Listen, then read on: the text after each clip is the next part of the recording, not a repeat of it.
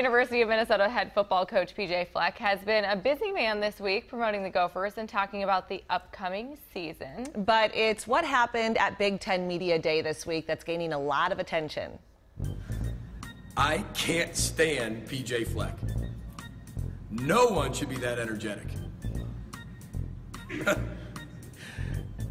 Fleck looks like an 8-year-old dressed as a college head football coach.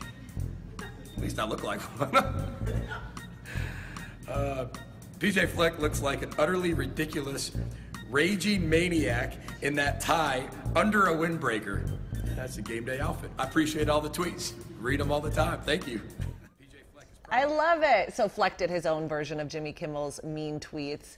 He was, of course, hired back in January to replace Tracy Claeys after the Gophers finished with a 9-4 record. Fleck and the Gophers start fall camp next Tuesday, but I think it's a sign of good sportsmanship if you can stand up there and read through all the hate mail and be okay with it and laugh at yourself. Yeah, they're starting camp at St. John's University, so they just got permission to do that, so they'll be up in that neck of the woods in Minnesota for a week. Hopefully he won't get any mean comments when he's up there. We'll see.